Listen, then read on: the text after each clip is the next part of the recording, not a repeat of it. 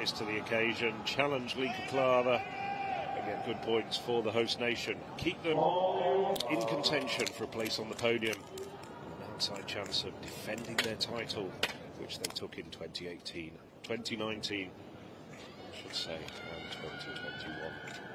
So as they settle into their blocks, from the inside, it's Sevilla of Spain, BURGHARDT of Germany, Joseph of France, Williams, Great Britain, Northern Ireland, KLAVER, Netherlands, KIEŁBASISKA of Poland, on the outside, EMMANOUILIDOU of Greece, and GANDULLA of Portugal. And it's KIEŁBASISKA who's away very quickly. So too Bianca Williams at this stage. She's clawing back the deficit on Lieke KLAVER. Lieke KLAVER very slow to get away, but now's really starting to get into a running. But Bianca Williams striding out, having a very good run indeed. Now KLAVER goes through the gears. It's the Dutch woman who's pulling away from Bianca Williams. 16 points to the Dutch, but a good run from Williams there, who hasn't broken 23 seconds this year. So a personal best for KLAVER. That augurs well for the rest of the season. Williams, excellent run there from start to finish to take second in 22.75. And a personal best for the Greek, out in lane 8.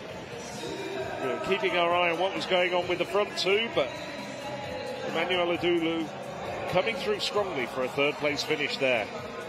Well, Lieke KLAVER certainly looks to be in excellent shape, and she was always the favourite here. Didn't get the best start. Bianca Williams was really impressive. Of course, someone who's run both the 100 and the 200 and looking somewhat resurgent. Of course, she's come back from having a child as well, but looking very strong. KLAVER, though, that kind of speed endurance, being used to running so well in the 400 metres coming through. And I suppose she's a sort of athlete who might have the option of deciding which event that she'd like to do, because she has kind of the depth, as does KIEŁBASISKA, who we just saw behind her, the pole.